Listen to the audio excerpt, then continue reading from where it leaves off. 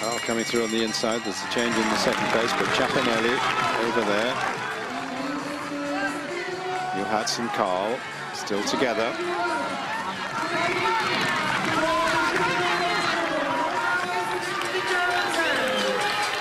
Well, that's the last water jump. Chiappinelli's just got one barrier to clear in the home straight. He rounds the bend, and there's the battle for the second one. It's opened up. Karl and Juhász. In fact, Karl has left the other behind, and Chiappinelli comes through to get the gold medal in 8:47.60. Here comes Karl of Germany, clearly in second place. And then Juhász of Hungary takes the bronze.